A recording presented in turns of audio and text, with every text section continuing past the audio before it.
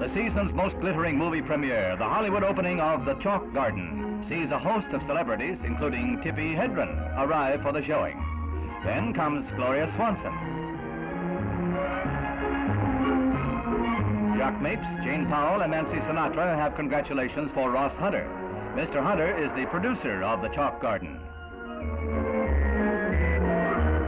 Loretta Young, looking as glamorous as ever. Ethel Merman and Ernest Borgnine only have eyes for each other.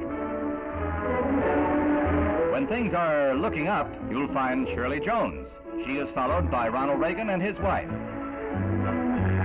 Mr. and Mrs. Bob Cummings join the parade. Finally, Virginia Gray, Lana Turner, and Mr. Hunter. It was a gala debut for The Chalk Garden, Hollywood's latest flick.